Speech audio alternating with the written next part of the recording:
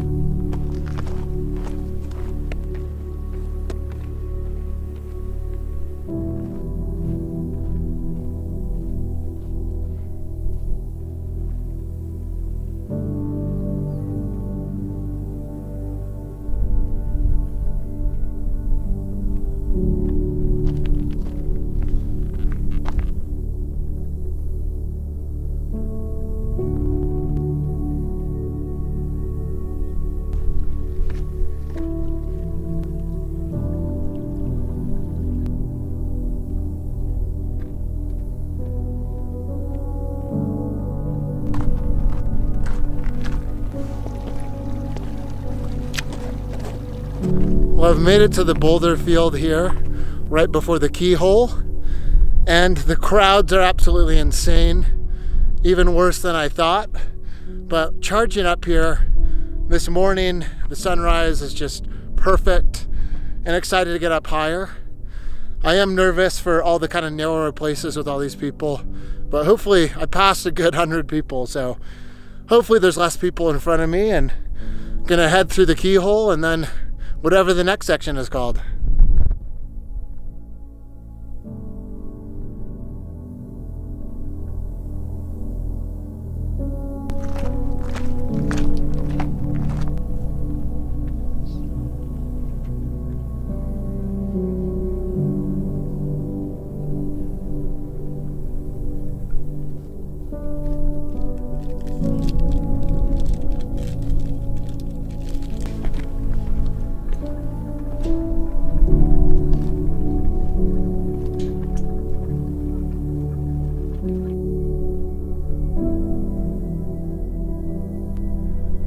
Full conga line to the Keyhole.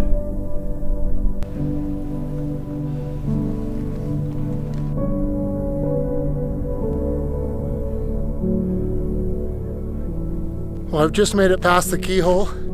There's an absolute zoo in there, but looks like I was able to get past a good amount of people, which is promising. As soon as you pass the Keyhole, you're following these Colorado colored dots all the way up to the summit. And the views are incredible because once you get through the Keyhole, you're looking at all of Rocky Mountain National Park. Absolutely beautiful. You got some lakes below you. Excited to see how the rest of the climb goes.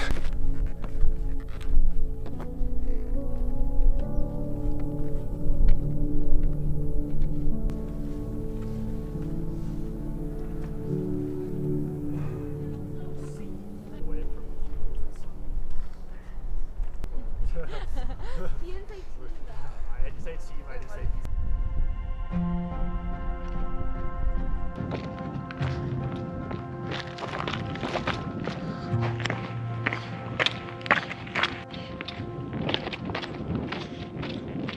Just got up the trough. There was a ton of people in there.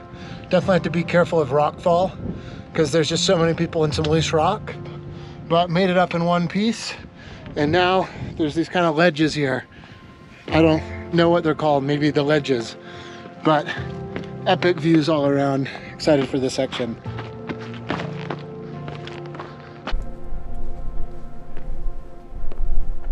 Onto the home stretch now, and summit's right within reach.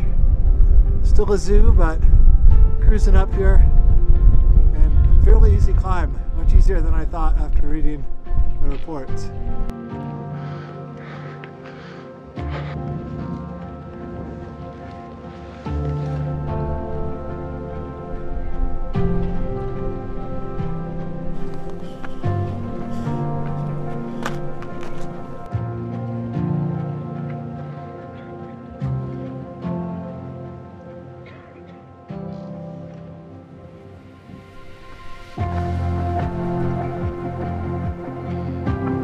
I've made it to the summit of Long's Peak here, and the views are as epic as I imagined.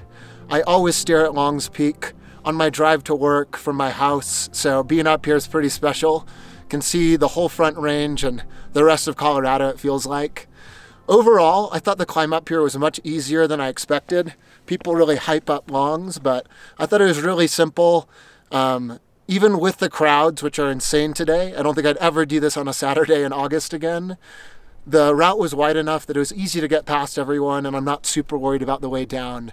But I'm gonna have a snack up here, enjoy these amazing views, and then slowly start heading back down to enjoy the rest of my day.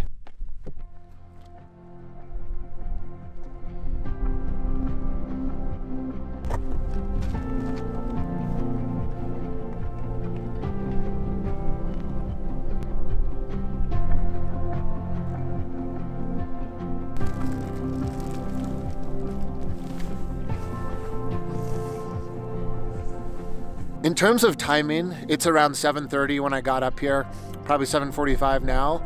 And I left my car around 3:30, 3:45. So a little less than 4 hours to get up here, including some filming. There's a chilly breeze right now, and I didn't bring a ton of layers.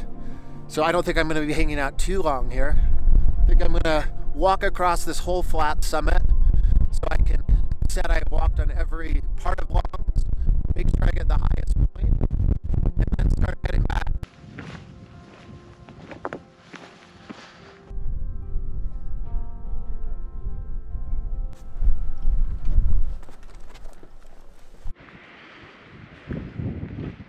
Just got to the bottom of the trough here on the way down.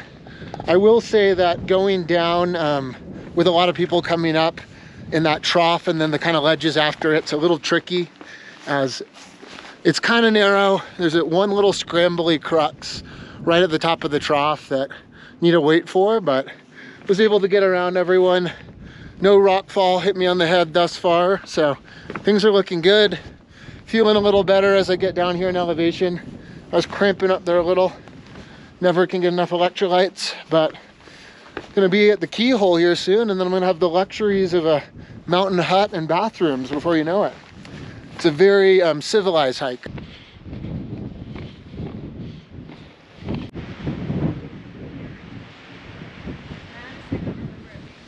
Coming down back through the Keyhole, stopped at the little mountain hut. Only place in America I know of having a mountain hut. And boulder hopping was an Olympic sport. Not sure if I'd get gold, but I'd at least make the team. Like most climbs with a little scrambling, the way down was a little trickier, and it was mostly exacerbated by the amount of people.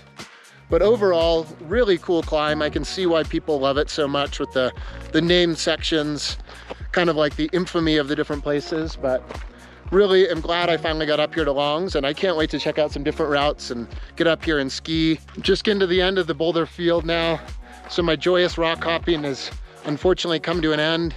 Now the trail turns into a bit of a highway that leads me back to my car, and I think I'm gonna be running it. So it's just after 9 right now, so definitely I'm here way earlier than I expected or planned for. I would have loved that extra 2 hours of sleep or so, but wasn't sure how long it was gonna take, and there's something about getting up early and climbing a mountain that always makes it feel a little more epic to be up here for that alpine glow and sunrise. I'm gonna cruise back to the car, and I'm gonna have a lot of my day to figure out something else to do. Be in the car in no time.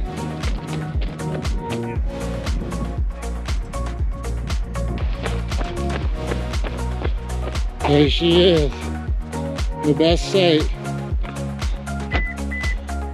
Well, I've made it back from Longs Peak here. I just realized that earlier at the car, the audio didn't turn out. Plus it was super chaotic with a lot of cars on that road. So figure I'd give the final update here. It was an incredible climb. I had an amazing time, even with all the people. I think the big, large, flat summit, so there's room to spread out, really helped with that. And even though there was a little bit of going past people on all the ledges and in the trough, it was always wide enough to be able to get past people pretty easily.